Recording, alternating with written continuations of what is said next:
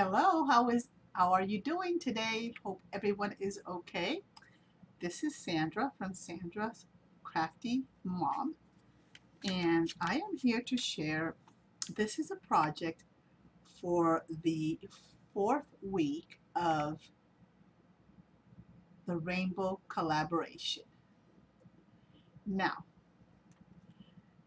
the fourth week's color was blue, so I really like blue, but for some reason had a little bit of a hard time trying to figure this one out. But so the first thing I had in mind was I made this little booklet for one of my pen friends for 4th of July. And I'm not quite done coloring it in yet, but I was using just pencils and the design was a little bit too big, so I had to trim it here, and I think that's the only place I ended up having to trim it was in this little corner right here, the little um, torch. And then I put Sweet Land of Liberty on the inside, and this right here has a little tuck.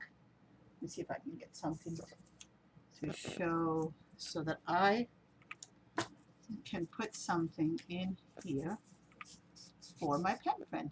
So it's going to have a little tag in here or some kind of note in there. And then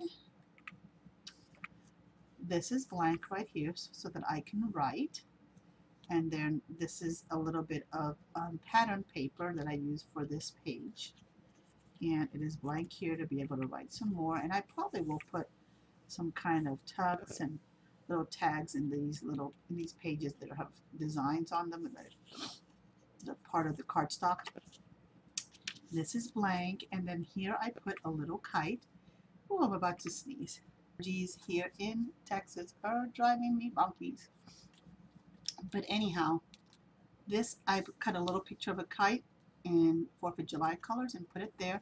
And I left these two little tuck-ins. One here. Oops, I didn't like that when I did that. The camera did not like that at all. I'm going to put a little pocket. There's a little pocket here for some stickers or anything that I might want to add as a tuck-in. And right over here. And I could probably add some washi or any other 4th of July items that I might want to share. And then these are empty blank pages in here. And here's the other side of that cardstock. And then this, I think, there's one more. Design cardstock here in blue, which was the main color for the week. And then the back cover, which probably going to put my sticker here. It says created by Sandra Craftymom.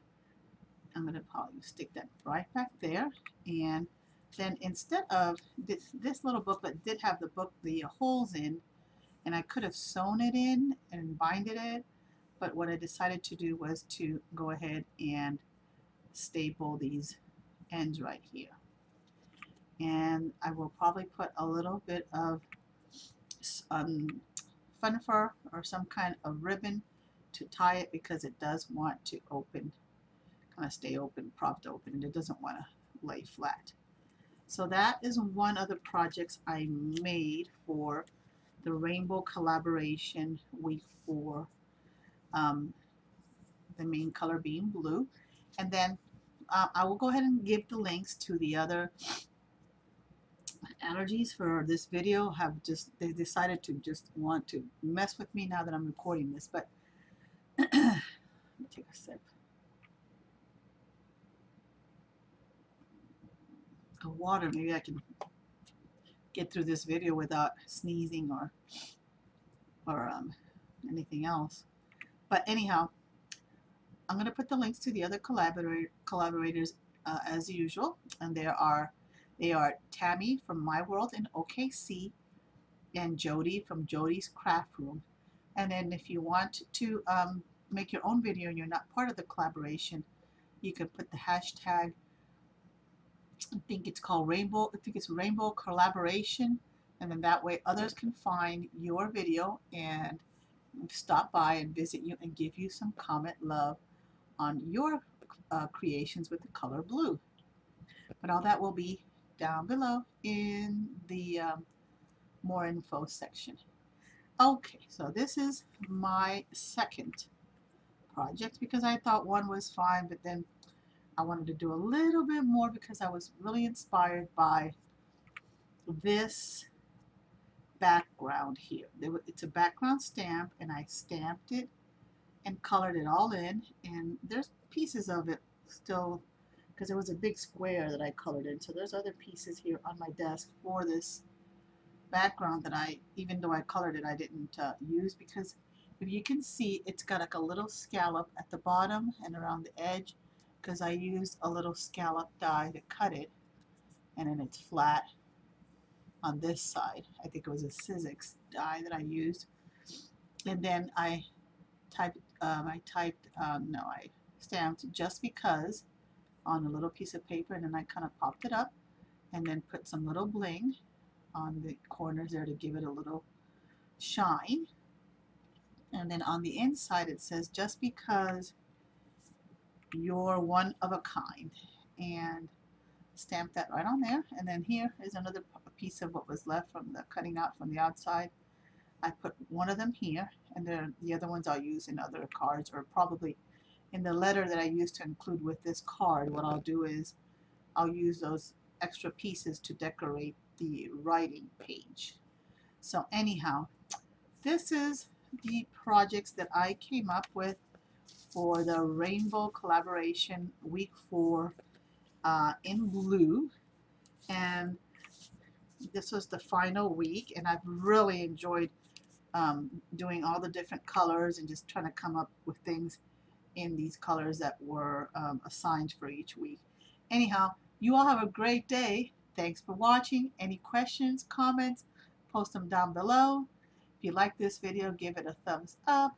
If you don't like it as much as some other videos, then give it a thumbs down. Either way, it's nice to know that you all stopped in and watched it.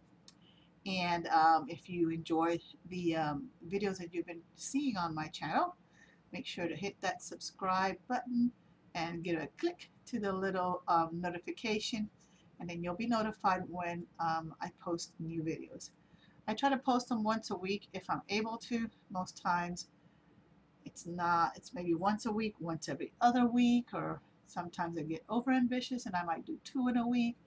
But summer has been keeping me busy, so I will do the best I can to share more of the my inspirations with you. So that way, hopefully, that will inspire you to make some things, and I get my inspiration from watching other YouTube videos and from chatting with my crafty friends and whatnot.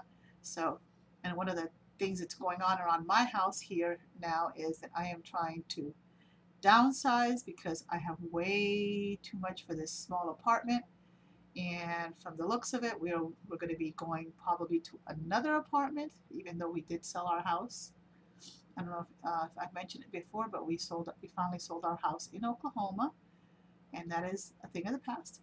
And so now we're in this apartment, and we will probably go hopefully to another apartment, or maybe if we get lucky, we'll go into a home, which would be nice, so that way I can unpack all my wonderful craft supplies and have room for everything instead of having to go through boxes in the garage to sort through stuff.